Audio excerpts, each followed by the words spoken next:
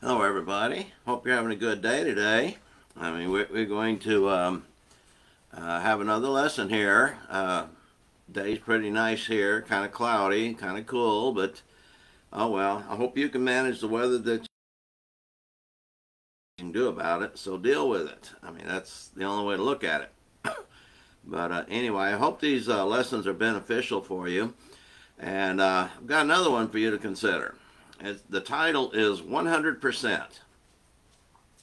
What gave me the idea here was I was amused by a t-shirt that I saw one day. It starts off by saying, I give 100% at work. 13% on Monday, 27% on Tuesday, and ending up by Friday with a grand total of 100%. Now that describes some of the coworkers I used to work with. And so it can happen. And while this is cute, we have to think about spiritual matters. And I've been thinking just how much effort are we putting into our spiritual lives. And I doubt if anybody's putting 100% effort into it, but some people are not putting very much at all. And when they talk about giving that effort of 100%, they have to narrow it down. I give 100% on Sunday morning only. And so we're going to talk about that. See, for many, it appears that they try to follow the above formula and compare that to the percentage of time Satan is using to separate you from God. Face it, folks, Satan is working 24/7, 365 to find ways to get you to leave God. And most of the time, he is successful. Only the very strong in the faith will not succumb to his temptations. And sometimes we act as if we do not care about others going into action, others doing the work. And it appears that many want to just stay neutral in their activities and have no concern for others. Well, we should know that the enemy is plotting, conspiring, and planning the destruction not only of our souls, but also the soul of this great nation. And if we do nothing about it, they're going to succeed. Satan is going to succeed. And it's going to look that way. Even though Christ has the ultimate victory, the battle for your soul is still going on. Let's face it, yeah, God's ultimate victory with the souls of those who are righteous, that's going to be a grand event. But right now we're in a war, and Satan is getting the better of most people. And so we have to watch. We've been watching things like this happen for years now. We've seen the moral decay in our society, and we've seen the wickedness that's taking place, and we see people shouting, well, what's wrong with our world? Well, we know the answer. The answer to the problem is sin. No other way of saying that. Sin is the problem in our society, and yet people want others to change their lifestyle, but nobody is willing to change their own lifestyle. And that's the way it appears. See, in 1 Peter 5:8 tells us that Satan is prowling about seeking whom he may devour. Well, the people he is seeking is every soul that has chosen to be obedient to God. So that's really not a lot of effort on Satan's part. He's not trying to get everybody, because let's face it, if people are in sin, he already has them. See, the souls of sinners he already has and does not have to prowl about seeking them. And Satan works very hard upon the souls of Christians to get them to depart the love and grace of God. And sadly, many who wear the name of Christ are playing into Satan's traps when they give anything less than 100% effort in their spiritual warfare. Satan is also using his many tools to sidetrack us, get us out of focus, change our focus, and help us to forget to call upon God for our protection and our guidance. See, in the Old Testament, we have several examples of the children of Israel seeking protection from foreign powers. Sometimes they say, well, let's get help from Egypt. Let's get help from these people. Let's call upon the other gods and things like that.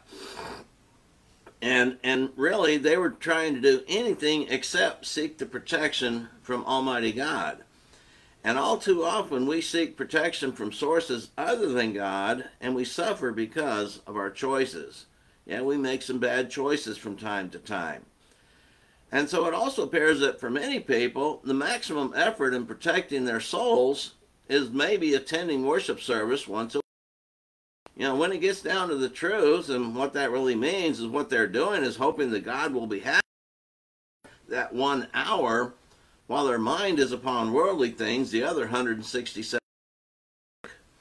I mean that's playing it very dangerous, if you ask me. So do you realize that this is just another tool of Satan? I mean, Satan wants us to feel that we are religious and that God approves of us, all the while knowing that if we are not 100% committed to serving the Lord, we're going to be lost. And Satan is happy to do that. He is the great deceiver. And yeah, we talk to a lot of people who have this concept, well, I know I'm saved, but they're living a and so that really doesn't make a lot of sense, but I mean, they're comfortable with that. And usually they're the ones very hard to try and convince that they need to change their ways. See, being human means that we do other things, not just pray and go to church all the time. And we sleep a good percentage of the time. And we who work are active many hours of the week, and some retirees I know work quite a lot. And we take time to eat and do other things which are considered necessities. Sometimes we do some luxuries. We take vacations and trips and go out to restaurants and things like that. See, the problem with this picture is that many consider that going to church 1 hour a week is sufficient to make up for all the other time. See, that is the wrong perspective to take. The mark of a true Christian is one that we should not be satisfied with what we are today, but be more focused upon what and who we will be tomorrow. See, a lot of times we sit back and we read this in the book of Revelation as the angel of the Lord is speaking to the 7 churches. I mean, some of them he says, okay, you're resting on your laurels. You did things back then. You were great. You withstood the false teacher, and you did great, but you've left your first love. He said that to the church at Ephesus. And others thinking they're okay, but he says, you think you're alive, but you're dead. The church at Sardis. And so, yeah, I mean, things like that. And then some churches, well, some of you have not soiled your garments like the rest of you have. And so we have to be mindful of that. We have to be mindful who we're going to be tomorrow. What am I doing today for the Lord? Then what are my plans for tomorrow for the Lord? I mean, we need to do something. We need to try and do something to help people get to heaven. And this is just one method we can use here. So we want to do that. And it reminds us of Paul's words in Philippians 3:14. Now, paraphrasing, he says, I forget what lies behind. I press forward, onward, for the upward call of God in Christ Jesus.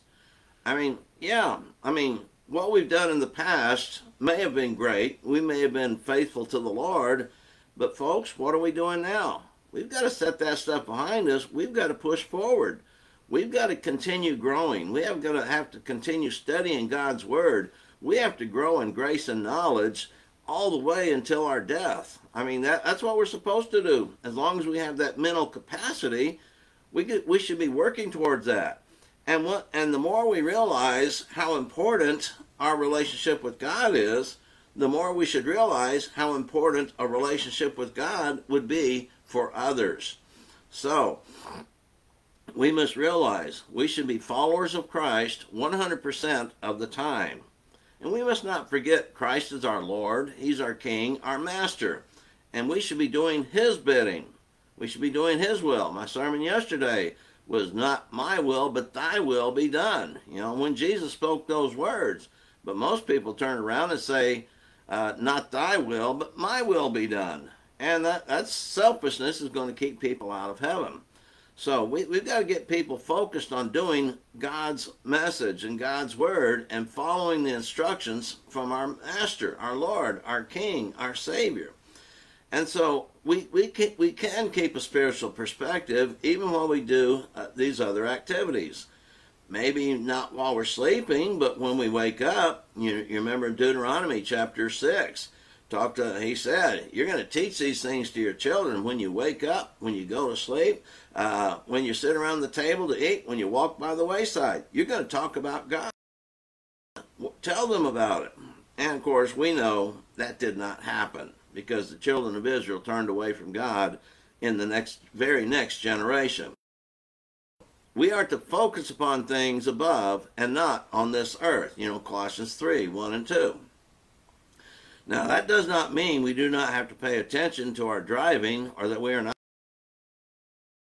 What we need to do is seek how we can dedicate more time to spiritual matters in our daily living. That's what it is. Give more. If you're one of these like 13% on Monday, 27% on Tuesday, okay.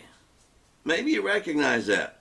Start giving 15% on Monday and 30% on Tuesday. And when you start adding it up, it's more than 100% for the week. Perhaps you can get it to the point where you're 100% every 2 days or something like that. The more we can do for the Lord, the better it's going to be for us. So we do need to seek how we can dedicate more time to spiritual matters in our daily living. Now, just imagine where you could be if you devoted as much time to your soul's salvation as Satan devotes toward your destruction. Think about that. Like I said, he's working 24/7, 365 to get you away from God. And how much effort do you put into your soul salvation? An hour a week? 2 hours a week? 3 hours? You got to really consider, you got a long ways to go. Your soul is at stake. So take time to be serious about this subject. Your soul depends upon it, and because of your relationships, the souls of others may depend upon it also. Get to heaven? Don't you want to go to heaven yourself? See, the only way anyone will get to heaven is to put 100% effort into their spiritual life and seek to cause others to do the same. Many years ago, Charles Spurgeon once wrote that if you do not care to help others get to heaven, you will not get there yourself. And we who are faithful should agree with that statement. And that's very true. We've got to help others get to heaven, or else we're not going to get there ourselves.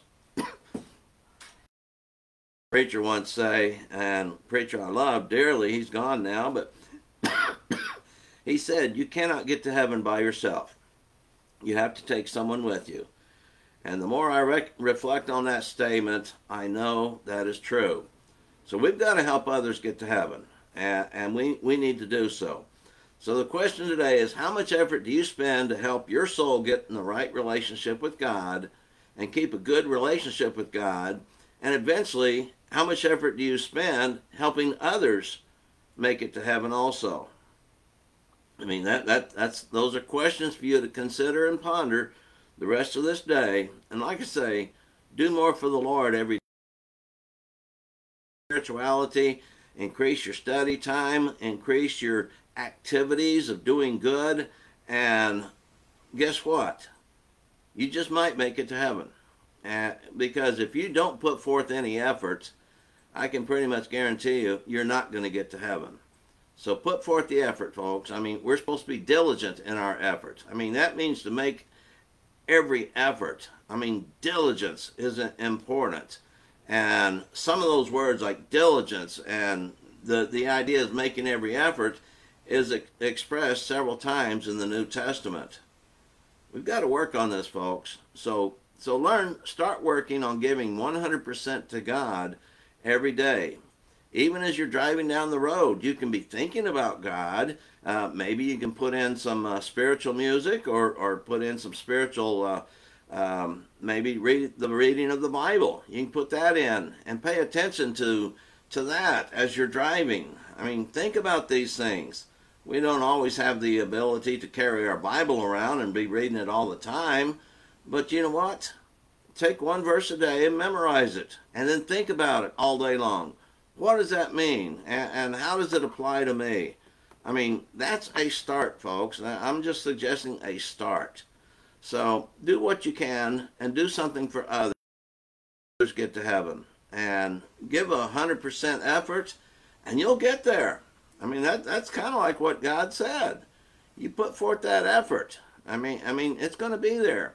You know, 2 Peter chapter 1, 5 through 12 gives you that concept. As long as you do these things, you'll never stumble. But if you stop doing these things, you're blind and short-sighted. And so these things, and Lord willing, be with another lesson, and just remind you, do something for God, okay, and you're going to be in good shape. There, bye-bye for now.